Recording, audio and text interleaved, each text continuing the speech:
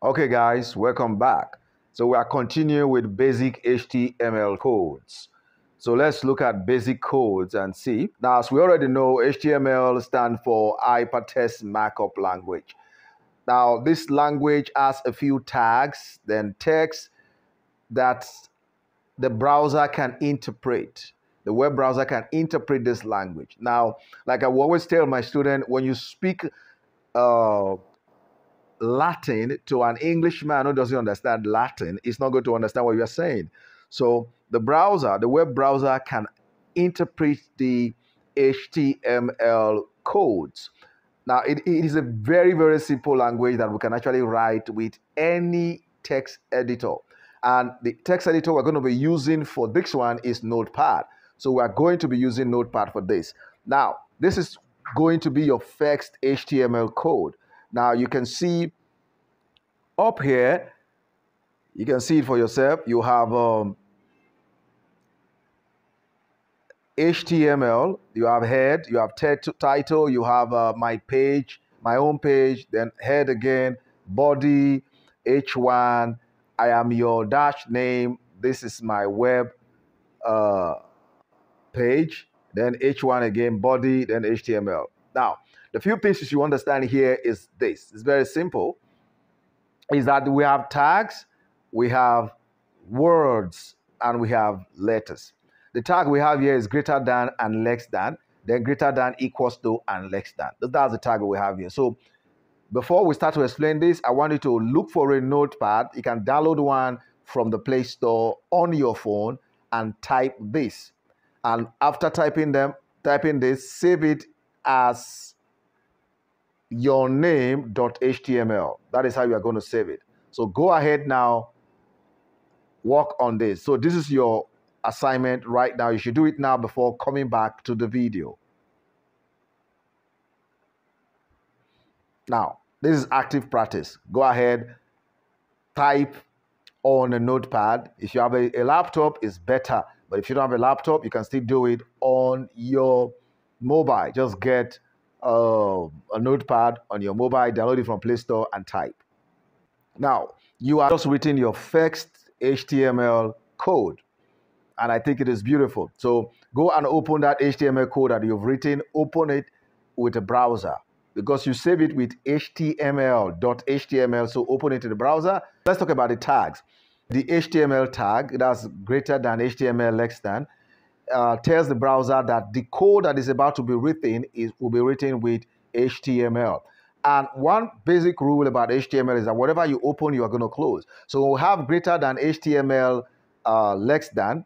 That's the opening of HTML. When you are done with HTML, you need to end it. You need to close it with greater than equal to. That's greater than / HTML less than. Now we have the head. The head tag also open and it closes. So you can see it opened with greater than head less than. Then it closes with greater than / or if you like greater than equal to head less than. The same thing goes for all other tags you are going to write. You need to close them. So you see we have body, we close the body. We have head, we close the head. And that is how you write your HTML code. Now, let's look at the result of your task. What we ask you to do, let's look at the result. Now, here's a beautiful site. Now, if you check what you have written and what we have here, they're not the same. However, I'm going to show you the code that wrote this one right about now. Now, this is the code that wrote this one. So right now, we're entering task 2. So you are going to write this code. You are seeing here, pause the video, write this code right there on your notepad. Now, practical active work. So when you are done, then you successfully have written your first HTML code. Don't forget, this code will give you this. This code you see here will result in this. You can change the color, you can alter it, whichever one you want to do, but this code right here, we're going to give you this. So if you don't have something like this, then we need to revert back, look at it again, rewrite the code until you have something close to this. So you can, like I said, you can change and alternate the colors. So that is our basic HTML. So get to work and let me know on the comment section what your results are like. Now, let's look at basic CSS scripting. If you look at your work here, you realize there was a little CSS, what we call stylish sheet in there, which is the first thing after HTML. Now, let's look at basic CSS scripting. Now, what is CSS? CSS stands for Cascading Style Sheet. Now, it is a style sheet language used for styling the presentation of your web page. Now, it adds color to your web page, it styles the font, it creates margin and lines and height and width and background and images. All these are done with CSS. So let's write our CSS code. The one you saw earlier, let's write one. Before we go into write that, let me just show you a few things about CSS. Now, you can write this your first CSS script, but however, CSS also has tags.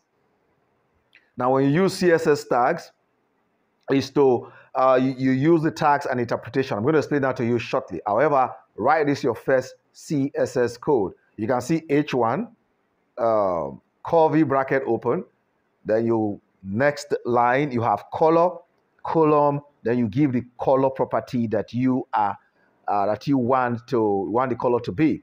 So the color property here is orange. Then we have text align. That's how do you want the text to be? How do you want the text to align? What I have here is center.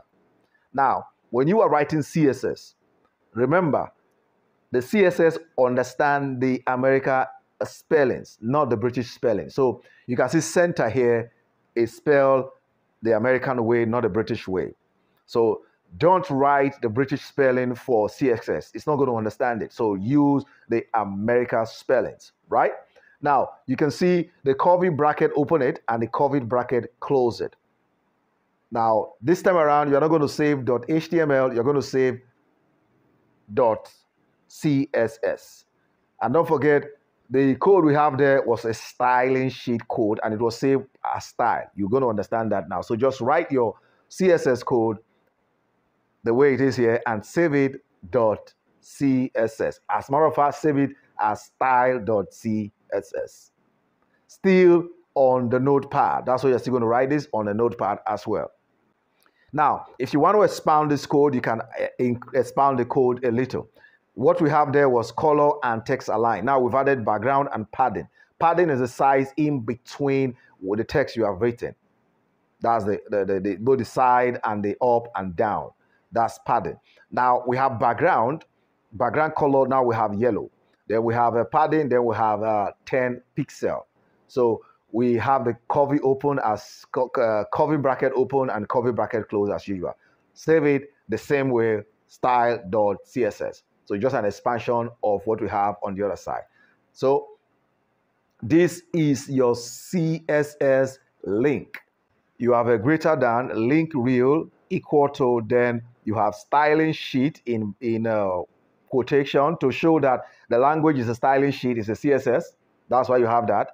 Then you have a href equal to, then the title of what you use to store your styling sheet, your CSS.